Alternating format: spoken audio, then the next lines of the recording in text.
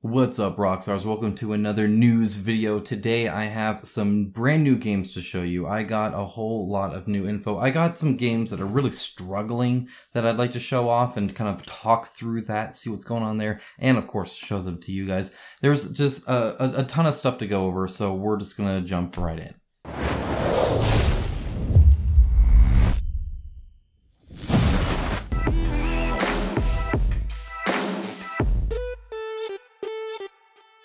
Thank you to my channel sponsor Inneath AM. As a company that believes hard work and a great product is a proper way to conduct business, I am delighted to have them as part of the channel. They have some of the coolest graphic t-shirts around and an absolute best fit and feel that has continually exceeded my expectations. With new shirts arriving all the time and other products like boxers, hats, and even a monthly shirt club, I wholeheartedly recommend them to you. Check out the link in my description of this video for an exclusive 10% off everything they sell.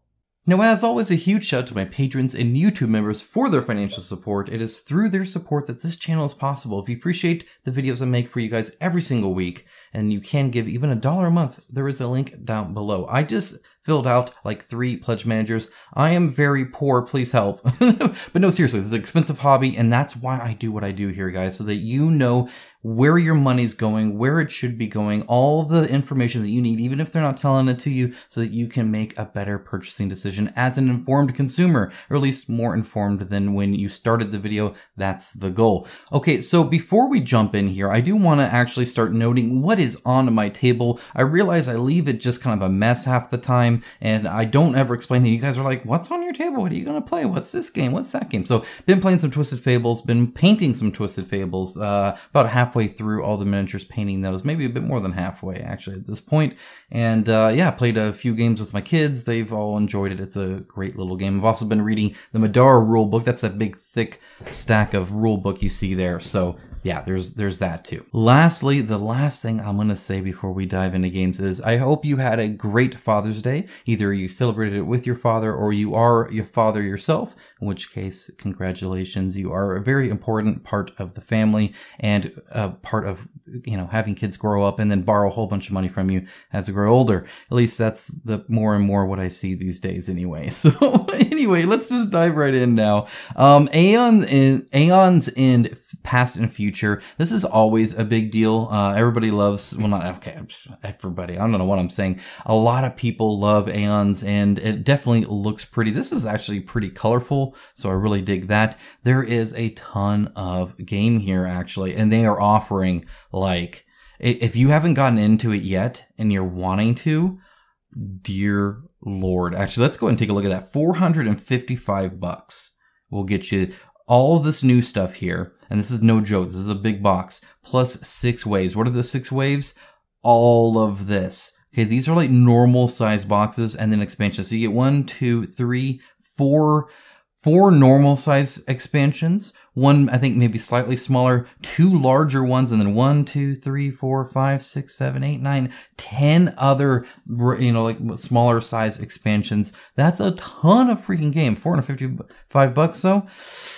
That's a lot. Now, granted, I just spent that on DC deck building, but that's besides the point. Don't judge me. One thing I will say here, by the way, is that the shipping on all of that, which is a lot, by the way, that is a lot, is $80. So you get all of that for $80. So for everybody that commented how, like, oh my gosh, you know, it's reasonable for Kabon to charge that much. Well, again, they're kind of all alone doing it, except for a few other people. Otherwise, I think things are pretty reasonable. $80 is more expensive than it used to be, for sure. But that is a lot of boxes. That's a ton of game for that, which is pretty darn sweet. Moving on, we got Dungeons and Lasers Encounters. This is like their 4th Dungeons and Lasers game. I think the last one, I believe they started delivering earlier than anticipated. They are quick on these. This is not the Archon of yesterday. This is the Archon of today, and they are making a whole lot of hips miniatures for your D&D pleasure.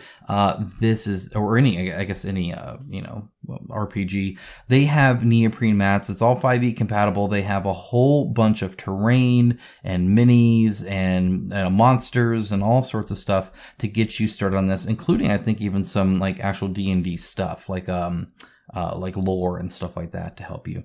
It's just, it looks really, really nice. You have these different sets. You can kind of customize what you want to get into. They're minis, by the way. I mean, they are very, very nice minis. And so all of this freaking black unicorn, sweet. I will actually be showing this off. I think they're sending me a sprue, so I'll be able to show some off here in a future video. Stay tuned for that. I really like the variety of enemies though. Love the wolves, of course. That's a freaking giant wasp. There's just a lot of really cool stuff. And they're doing a whole bunch of unlocks too, like a ton of unlocks. Let's get past all this. Dear Lord, there's so much stuff. Yeah, this is all unlocked stuff that they're doing, which just looks awesome. I mean, all of this is like applicable for someone, I'm sure. Like, oh man, ooh, they got a frog. My wife might flip out. She loves painting frogs. That's like her thing lately. Frogs and turtles and stuff like that. That's how you get her, man. I'm telling you. Okay, anyway, there's a ton of stuff here. So you get a whole bunch. You get a whole bunch. Look at that. 4 sets for like 154 of like hips minis, and it comes with a whole bunch of other stuff, I'm sure. Definitely check that out. It should be pretty cool. Skyrise, I covered this last time. I'm covering it again here. Almost 250,000 race. This looks super cool. Alex from Board Game Co. gave it a favorable review. I think he said on his thumbnail, what was it? Like streamlined something or other. I love that word, streamlined. Oh, perfect. Yes, please get rid of the bloat. Give me just the cream of the crop, just the good stuff. Anything that wasn't the cream, I don't want. I want the cream. So anyway, there's a lot of like really, really pretty looking stuff here. This game is going to look super pretty. Big tower minis and stuff like that. And they can do that pretty easy because it's all pretty much single cast for them. And so it's not actually like super expensive. I mean, at the most, because of the size of some of them, they might have to put some in a couple multi-parts, but it'd be very small. I don't know. Where does a person get goggles like this? I don't know. I'm not shopping in the same place as he's shopping at. I can tell you that much. And I feel like I should be shopping there. Like if that, is that the most tame thing he found in the store, or is that the least tame thing he found in the store? Wherever that was, probably online. I don't know. See, anytime I order something online like that, I always feel like it's going to be like a kid's size, so it's going to like expand this big and my head's too big. That's kind of my fear. These 3D center island board stuff, it's just crazy. And it's super, guys, this is like $50. The most expensive is $75. This thing's freaking cheap. Like, I know that's cheap, but for the stuff that I cover, that's freaking cheap. This is an expensive freaking hobby. Dear Lord, I spend too much money on this, but it's great stuff. Return to Dark Tower fantasy role-playing game. This is a RPG. It is not the board game, and don't let it fool you. It just looks like it. It's the board game RPG style. What I didn't, I looked into this as much as I look into pretty much any RPG, which is to say that I read about half of the stuff they have, depending. Sometimes they put a whole bunch of stuff. But anyway, what I don't know is, can you buy a pack that just lets you use the board game you have, where you don't have to do all this? I don't think so, because it does interact a little bit differently. In fact, they have like this really cool GIF. But I mean, you can see there's stuff going on here, right? So it is different. But it would have been cool if they had somehow made it playable with the board game you own. So you're just adding like the RPG to the board game. I think that would have been kind of neat. But anyway, oh yeah, see, so that's kind of how it goes. So it fits inside, and then, you know, it's just a dice tower kind of thing there. But yeah, either way, magnets seem to work pretty good. So that's cool. He picks it up by the top one. So strong magnets, even in the prototype. They do have a Roll20 module for free, so that's cool. You can go and check it out. Anyway, yeah, feel free to take a look into this and see if it's something you're interested in. If you like the board game, maybe you like the RPG too. I'm assuming it just kind of takes place around it, which would be kind of neat. The Umbrella Academy. This is by Mantic Games, and this has not been doing very well. As you can see, it has now funded. Goal is 30,000. It's at 34,000. It has 10 days left. We'll see how things go. I don't know if they'll cancel or not. You know, you never know. It can make 500,000. They still cancel. So, you know, who the heck knows what's going on there. Yeah, it's kind of weird. This is the second time it came on Kickstarter. I covered it then. It failed. It's now on GameFound with a lower threshold, I believe. It's now funded, but I don't know. I don't know. I don't know if it's the Umbrella Academy that's just not popular enough. I don't know if it's this Mantic Games not showing this off well enough. I don't know. I like this character right here. What the issue necessarily is, I might have to look into this a bit more. It seems pretty standard for a campaign page layout wise. But I mean, I like that they have the how to play up here, like towards the top. I do appreciate that. That's kind of nice. It would be nice to have some gifts or something like that, perhaps. And a whole bunch of like links here. So they got a whole bunch of stuff, gameplay videos. See if there's any like, you know, really, really popular people there. I didn't see anybody like huge, like bigger than me kind of stuff. Maybe they are, I just don't know. But yeah, I mean, shipping seems pretty decent. That's not bad. What was that, 15 pounds? Was that pounds? The heck is a pound worth these days? Let me know. Compared to the like real money, like USD, please, because I don't know any other stuff as well. Ancient Blood original soundtrack. This is 19, almost 20,000. So they've made another 20,000 bucks. They are unlocking stretch goals. It's not just the soundtrack. They have, of course, the regular game too. It's essentially a second campaign for the same game. So read into that as you will. Some people are more okay with these soundtrack ones than others. But that's typically what it is. It's just, hey, we have all the renders and art for more stretch goals. We weren't as successful as we were hoping. Here's another campaign. We'll throw in a soundtrack and then unlock the other stretch goals or whatever. It's typically what they do. And they are unlocking more stuff. What the heck? Okay, man, I forgot how big that thing looks. That's freaking gross is what it is. Look at some of the stretch goals so you can see some of the new stuff here. Here we go. Looks like, is it just one? So I got the email for this lady. Okay, so here's this one. The next one's at 25, but as you can see, they keep having, this guy's pretty cool too. I don't know if they're gonna hit 35 though or not. Looks like they do have a social stretch goal as well. So anyway, yeah, there's definitely more to be had if you're interested in this. I believe everybody gets all the stretch goals and the soundtrack, whether you back or not. So if you're new, you can back this. If you just want to support, you can support it this way. But I think that's about it. I think you get it all, even if you don't. There's an FAQ here. You could probably click that. But I read somewhere by someone on the internet that was the case. So it's probably true. Brothers Bond the game. This is a very pretty game, with some kind of 3D renders, and it is just not funding. 5,000 out of 50,000 they need. So it's not going to happen. It was 26 days. The first day of your crowdfunding is so important. If you get anything right, it's get the first day. Go lean into the first day. Go heavy into the first day. Like any stretch goals you think you want to unlock or whatever, you can change the spacing of those, put more into the first day, make it even more of an attractive offer. Make that first day matter. That is, if you botch that, the entire rest of the campaign is set off that. It literally is. While you can, come back and do better and blah, blah, blah, that first day, guys, is everything for a campaign. Everything. Not that last day. Don't be hoping for that. Okay. Even that's based on that first day, because what it is you typically get one shot to get somebody to back your game. And that's when they're looking at it. So that first time they see it on that first day, if they bail out, more often than not, they ain't coming back in. Okay. Not even on the 2-day thing, right? So like the 2-day thing is there to like get people like $1 to go up and a few of the stragglers. But guys, it's that one freaking day. That first time they look, you got to snag them then. So you got to have a strong plan. This art, by the way, is gorgeous. Like the styling and all that is like really, really nice there. This looks really plain. This looks pretty okay, I would say. And it's kind of a weird red brownish kind of stuff here. Again, the art is gorgeous.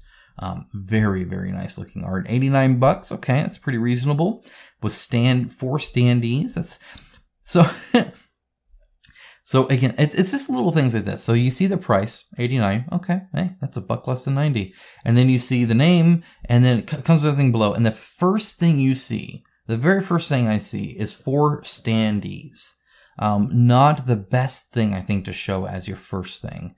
Also, this is very sparse. Like, there's a lot of empty space here. So it doesn't, you want those dice, like, compact, and it looks like you get a whole bunch of them, right? More standees, 28 standees, but you're only going to show 3 of them there, and then some shadows. Again, like you want to make it look like you're getting as much as you actually are. You don't want to almost slim it down, which is almost what this is. Like 18, but you can barely see them. Like do the whole stack thing where you can see how many, or do a big pile of them. Or I mean, there's so many different things you can do to kind of make it. This looks kind of cool. What is this? It was trackers, huh? Interesting. Anyway. That art looks so good. I really do dig the art.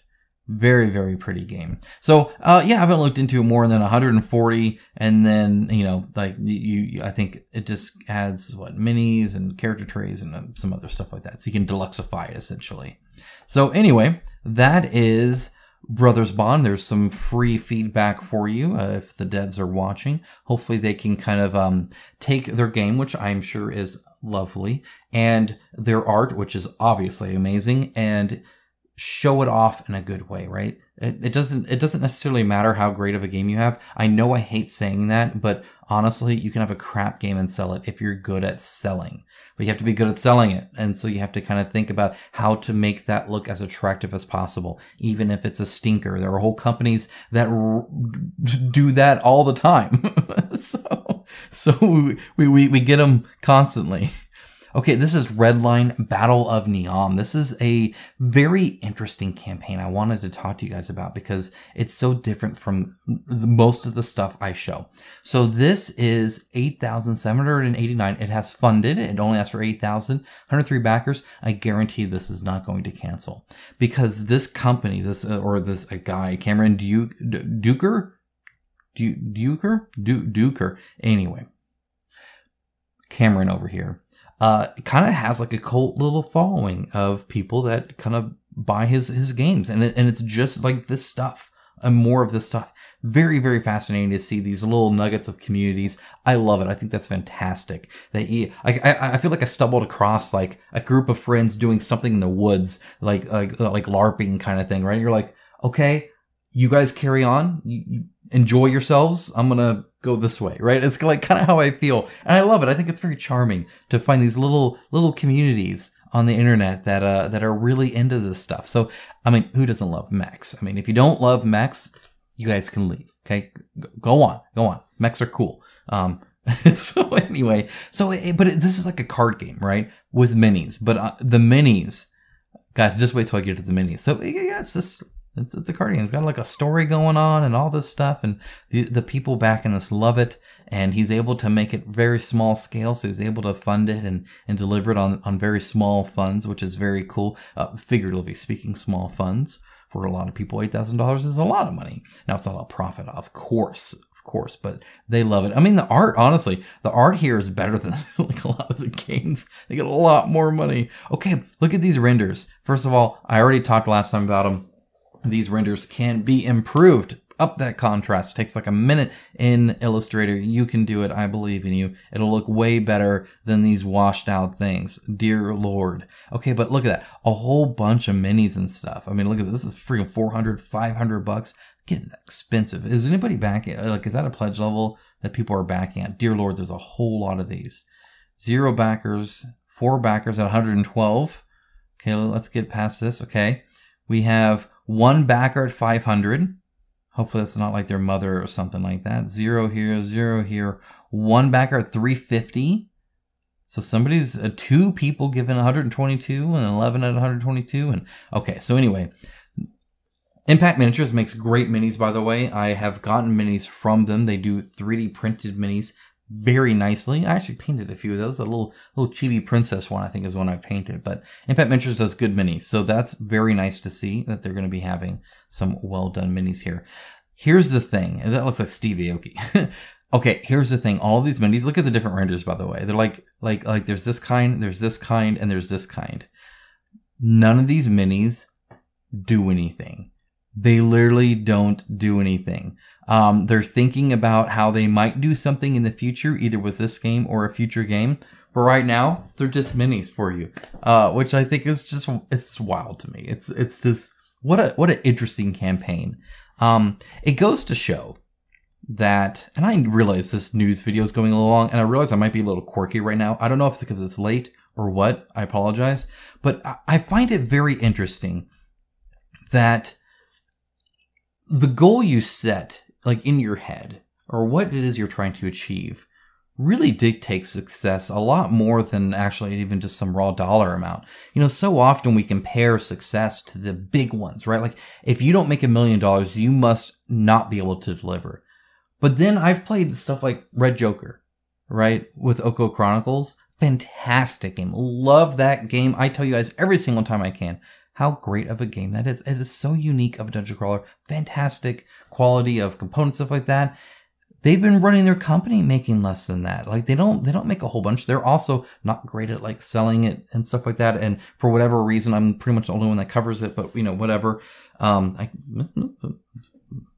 must get off my back, I guess. But it's just, it's interesting to think that we focus on the big numbers. And so it's like, oh man, that only made 300,000. Shoot, man, they might just cancel. It's like, you get to deliver on 300,000. It depends on if you made a good, like business investment and you know what it is you're doing, and that was your goal. And if your goal is to, I'm going to make this game because this is the game I want, and I want people to enjoy it, whoever would enjoy it. Oh, look, 2,000 people enjoyed it. Well, I will give them 2,000 copies. And as long as you set your goals to that, you can do that. This person here, they're having theirs 3D printed by Impact Ventures. They'll be quality minis. They'll be very nice. I have no doubt about it, but it's 3D printed. You can only do that small scale, but it's only making 103 copies right now, so why not? He can be successful. He can. It would amaze me. It would amaze me if, like, we just got, you know, through like Oathsworn and Sheol and all these other companies that like really didn't even really make a profit. Wouldn't it be interesting if this guy makes money, where the guy who does less than 9,000 in sales actually makes money, and the guys doing over $1 million don't? Food for thought. Food for thought. Okay, Eternal Pilgrims. I'm showing this because, dear Lord, I backed it. 33 euros, about 35 bucks, gives you 400 plus STL bits that work with 40K. Yes, please, thank you. I mean, and you can see a whole bunch of different parts and pieces, and it's not just like the normal heads, though there are plenty of heads and stuff like that. By the way, let's see. Where is he? Where is he? Where is he? This guy right here looks freaking sweet. He looks like Revan. I love it. Anyway, looks like my character from Knights of the Old Republic, or Star Wars The Old Republic, the MMO. I was a juggernaut, in case you were wondering. Anyway, there's a ton of stuff here, guys. Like a ton. Like, dear Lord. Okay, so there's a lot. There's a lot. Okay? Yeah, if you have a 3D printer and you like Warhammer, there you go.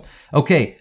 Switching gears a little bit, this is either nice resin or STL minis, and these are beautiful, beautiful stuff. So you can see you get the digital bundle and that. This reminds me of Bold. I've covered them a lot too. I just really like unique minis. I think those are super cool. So seeing like the little robot, the little tin thing. There's a dwarf sleeping on his like boar. You know, there's just so many interesting. This reminds me of like old school anime. Like I love this. Like that could almost be Bulma. Anyway, or this like, you know, it's called Payday. This like bounty hunter Western kind of dude. There's so many cool minis here. So unique. They got a pug. But if you paint minis and you have not painted a 75mm resin hand cast miniature, do yourself a favor and find one that speaks to you, that excites you.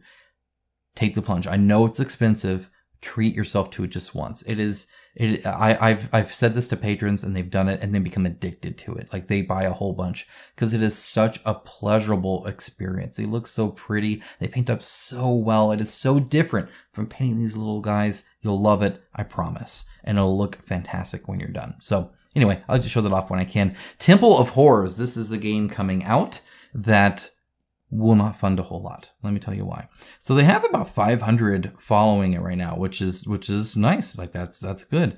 I'm not saying that they won't fund. I'm not saying they won't make a ton. And again, they might make a profit, but it is definitely a very indie experience here. And not everybody is up for an indie experience. So why is it an indie? Well, there you go. You can tell right now just by looking at the renders. Wow. Okay. When I say I need some contrast, calm down with the contrast. just white. 34 millimeter, 31 millimeter, like those are good sizes. So that's a good size of minis. They're actually fairly dynamic and interesting and cool. Like I like this kicking one here and stuff. Like they're nice. I just don't think they were shown off well. And I don't know what the heck is that little guy? The little guy. And again, everything's kind of spread out here, which I think could work a little bit better. You know, like we got mana cubes. It's like I don't know if I need to see white cubes and black cubes.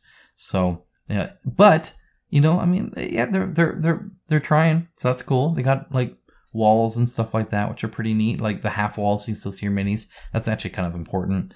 Yeah. Anyway, I don't know anything about the game. I just I hope they can. The renders actually look really cool. They just need to improve again the visual quality. That is a fantastic kind of classic art, by the way. Okay, this is. I'm gonna have to read the URL. Ahotni, okay, because I mean that almost looked Russian to me. Like I don't know, like are those English letters or what's going on there? Anyway, what is this? What is this? Well, it's this. We're on Facebook here, so we can actually see it. Look at those minis, guys. Not bad minis. It kind of reminds me of like a Pacific Rim kind of thing because you got like these mechs and you got like these kind of alien things. I think I have to go back to maybe not back. Anyway, you can kind of see here's like the board. It's a very busy board. It's a very ugly board with some very contrasting colors and bright lights and stuff like that. I don't like the board at all. It's very generic looking to me.